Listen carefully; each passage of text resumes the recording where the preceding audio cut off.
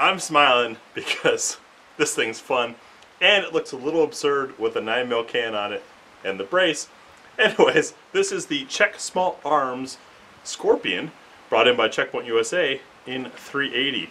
For those of you that follow us on our other media outlets have already seen a little bit of footage and a little bit of fun from this. Now we're going to give it a proper review. Using PPU 94 grain ammunition, and if you're wondering about the can, it's a 9mm can, and one of the things that I've noticed with 380 is it's pretty much all subsonic, or pretty darn close. Not sure how this PPU is going to fare, but it makes it for a really fun, quiet thing. You don't have to find specialty ammo. We have an ABC zone target out at 25 yards, so I got something to aim at. If I miss, you're really going to tell with the subsonic and the can on. But let's see how it goes. The sights are 150 meter or 75 meter. A little optimistic in my opinion.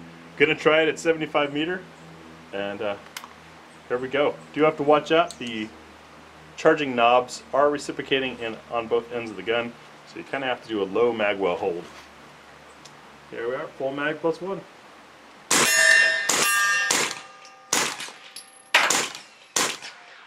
The silence of those misses is deafening.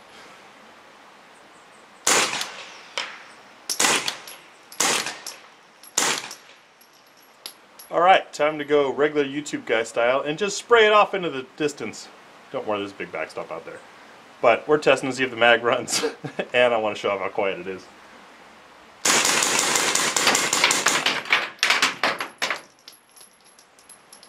Throws the brass way up there. So much fun, and it exfoliates your forehead when you have a can on here, because the ejection port being right there, it means you get blasted in the head with that exhaust. Done. Enough with the bullshit talk. We'll have some actual testing here now, go through our what's for dinner, and if we have enough daylight, get to the accuracy portion.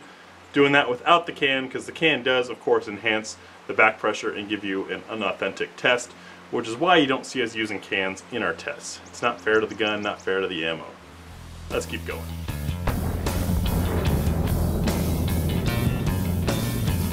Who's hungry? It's the what's for dinner test. So we're going to be shooting 3 rounds of each of these loads. You'll notice that the casing type, the bullet shape and profile, and the projectile weight, and of course therefore velocity, are different in each of them. What we're looking to see is, can it feed from the bolt being held open? Is there enough energy to cycle and feed a next round of the same type? And then will it lock open on empty? One little conspiracy here. Old school Remington Golden Saber 102 grain. Looks like that. New Remington Ultimate Defense Compact Handgun 102 grain. Looks like that. I'm kind of thinking these are the same loads, but different packaging must be different, and of course the prices are different. Anyways, so let's get into the dinner test. With the Liberty Ammunition Civil Trainer, this is a 65 grain round. These mags are tight. Now I'm putting this on, I have to take it off a safe in order to be able to run the action. So I don't need any feedback on that.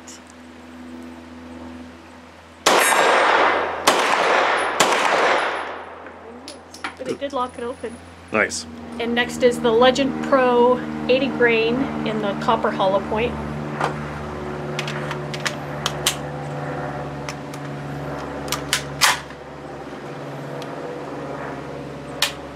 Oh, it flinched and it did not fire. Did it feed? I don't think it did.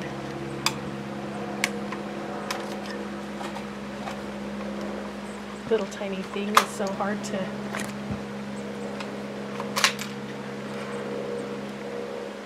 Round came out? The round did come out.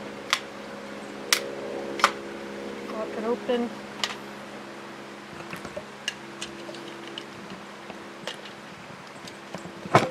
Alright.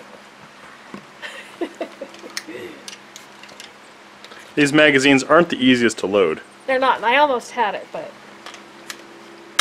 you really have to smack up on this thing, and I'll just have to remember that in the next bits.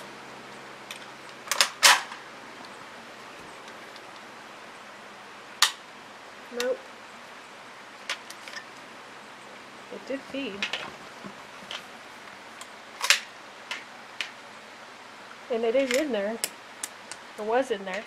So we swapped mags to one that we know that works. There is one, maybe two, that give us a little bit of an issue. We're going to try this again.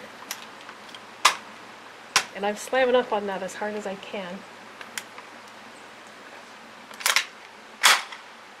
Sounded a little bit better. Still nothing.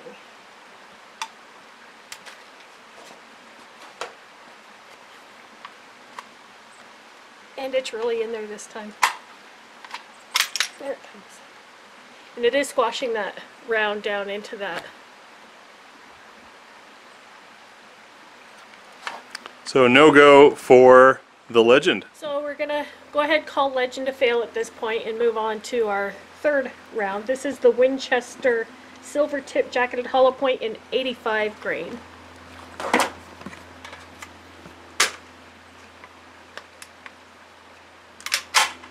Oh, that fed much nicer.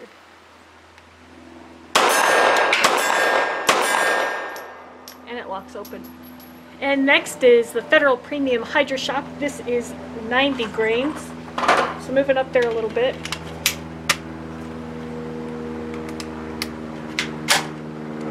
That did not feed all the way.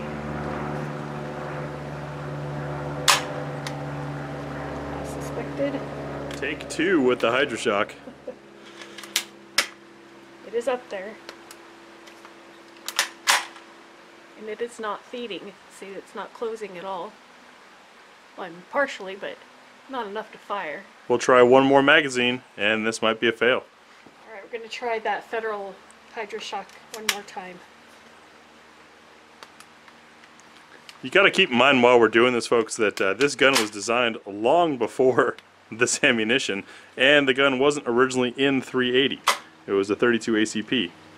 So it didn't go all the way at first. I pulled back just a little bit and it did seat. Let's see if it'll shoot.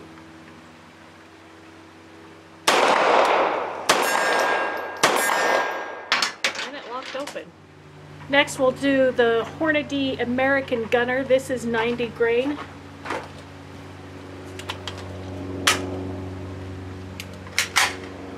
Oh, I had to take it off safe. And it chambered all the way.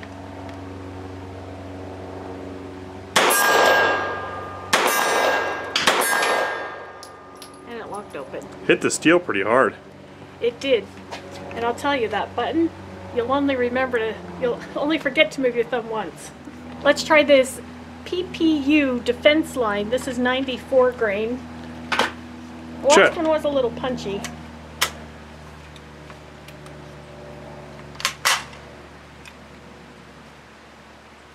Safety off. Safety off. And it still did not go up all the way.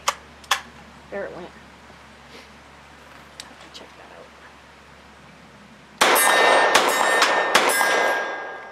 out. Locked open. Those are really fun. Also PPU, also 94 grain. This is the handgun line. This is a round nose.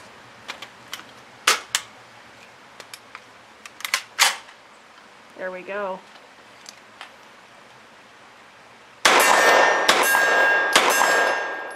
Saw sparks with that. Yeah, that stuff was feisty. It was. Federal Premium's Personal Defense HST in 99 grain. HST Micro. Micro, yes. It's got the little gun right there. And you know, folks, the more words go into the name of the ammunition, the more they can charge you for it. Well, and it's got to be better. Maybe micro makes a difference there.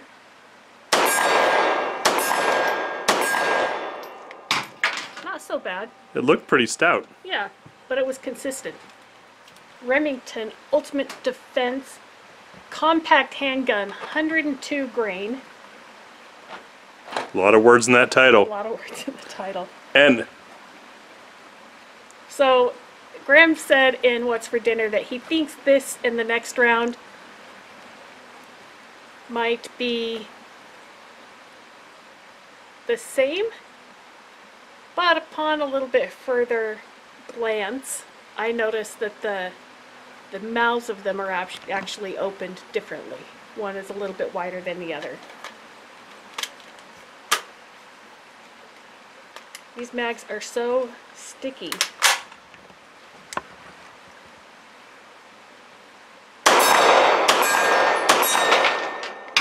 This thing is so much fun. So Remington Golden Saber in 102 grain.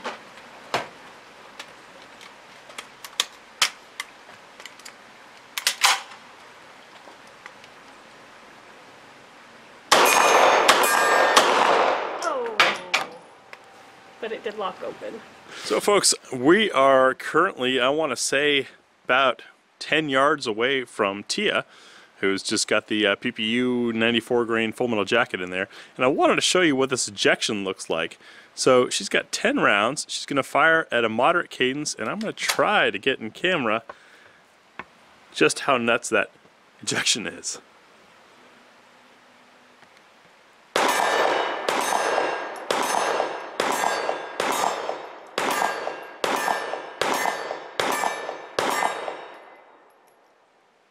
Kind of losing it from the skylight, but hopefully you saw when we were up close.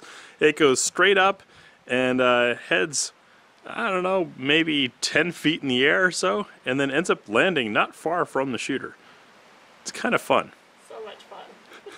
So for the accuracy testing, we have this interesting improvised setup here, resting the trigger guard on the block because, well, the magazine wobbles in and the front end is curved and a little sloped. These were meant to be compact pistols, not bench guns.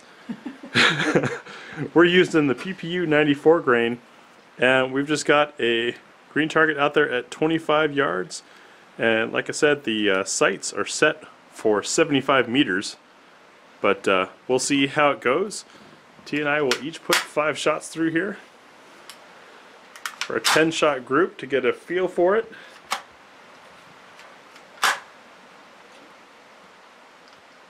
Tia's up first.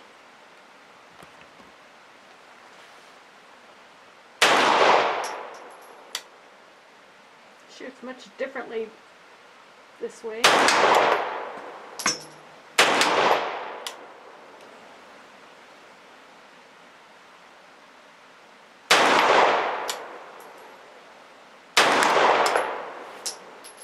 Tiny little, I can't even get my knuckles between the grip and the block here. This is interesting.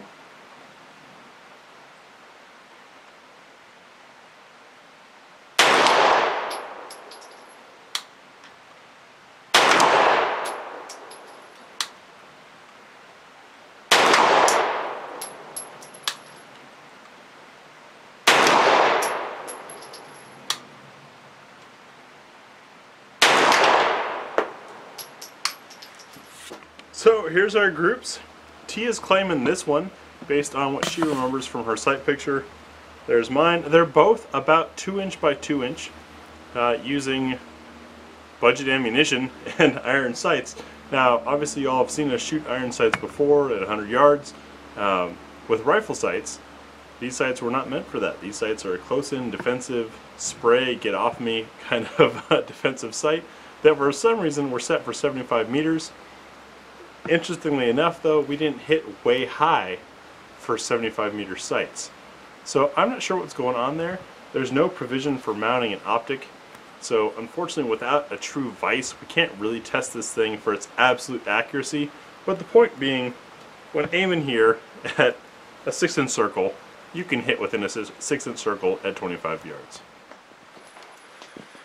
So when I brought this home, Tia, Sidewinder by Matador Arms, folks. Too much fun on this gun. Tia wasn't too excited about this thing. I was just giddy. After having spent some time with it, what do you think about it now, and did it rock you like a hurricane? It doesn't rock me too much, but it does make me really happy. Maybe it's because I shoot it well. Or maybe it's just because it's pretty fun to shoot. I mean, there's just so much fun nuances about this compared to, you know, the normal guns that we would shoot, a handgun or a rifle.